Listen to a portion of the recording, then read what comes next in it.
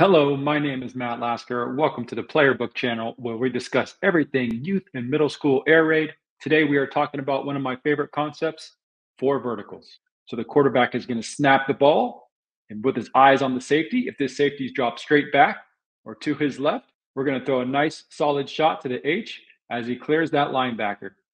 If the safety moves to his right, the quarterback is going to flip his hips and throw the ball to the Y as he clears the linebacker. Against a too high look, it's a simple conversion. But the inside receivers now know that they are running digs instead of verticals because they are capped pre-snap. But the progression is the same. Okay, so now that you see how we teach this concept to our quarterbacks, I'm going to show you how we teach them decision making off the field and steal endless virtual reps on their phones with our app Player Book.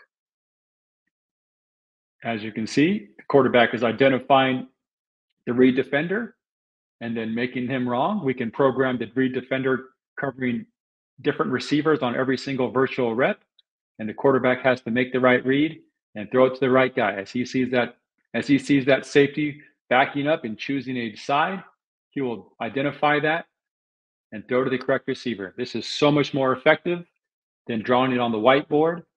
All right, thanks for sticking around. We'll see you on the next one when we break down another air raid concept for the youth and middle school level here on Player Book.